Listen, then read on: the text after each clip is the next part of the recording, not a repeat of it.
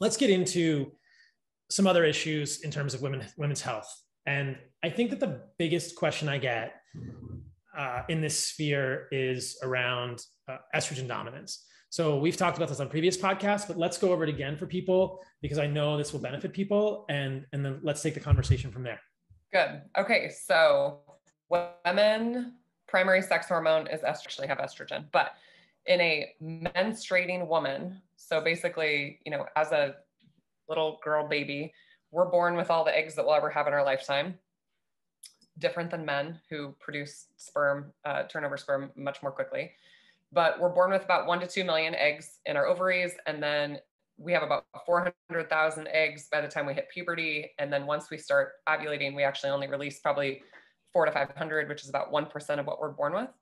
But every single month, the brain is telling the ovary to get some eggs ready, and it will get anywhere from 1 to 20 little follicles ready, and those follicles make estrogen. And so in a menstruating woman, we make estrogen for about 2 weeks, then we start making some progesterone, we make a little more estrogen, and then the cycle starts back over. We need both estrogen and progesterone for this cycle. And so this idea of what we call estrogen dominance. Now, every single month, depending on how many of those little follicles get stimulated, our estrogen levels change from month to month. And that's why hormone testing is so difficult in women, is because it's cycle specific. So if I check your estrogen on the first day of your cycle versus the 14th day versus the 21st day, every single day it will be different. So it's difficult to test. Like if I'm going to draw your blood, right? You're going to come in like daily for a blood draw. So there's salivary testing.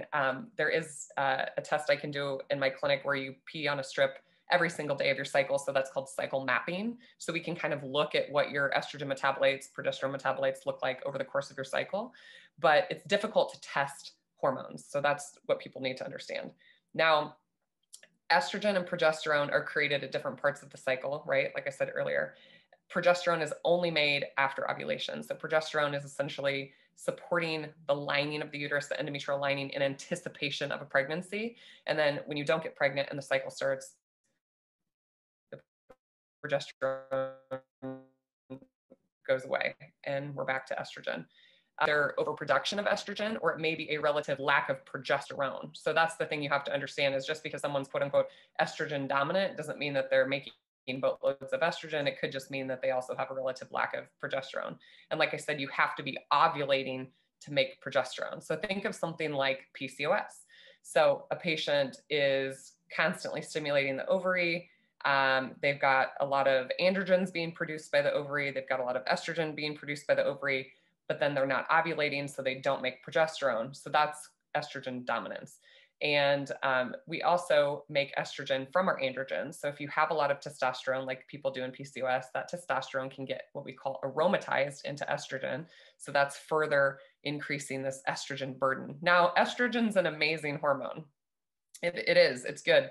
It's actually, this is totally off subject, another rabbit hole we could go down, but estrogen is like, it's a performance enhancing drug. Somebody was sending me an article about the Olympics, and I'm like, estrogen's performance enhancing. Like it's a good thing, because when you're in your estrogen part of your cycle, you're actually, you have a high insulin sensitivity, you recover better from workouts, you have increase in muscle growth. It's super protective to our heart and our brain and our bones as women. And so estrogen's a great thing, but we don't want it to hang around. So estrogen is what I call a use it and lose it hormone. So we want to use our estrogen, have it do its magical things, and then it goes to the liver and it goes through our detoxification pathways. I hate the word detoxification, but basically it goes through all these pathways in our liver. It gets packaged up, sent into our gut, and then it gets excreted mostly in our feces and some in our urine.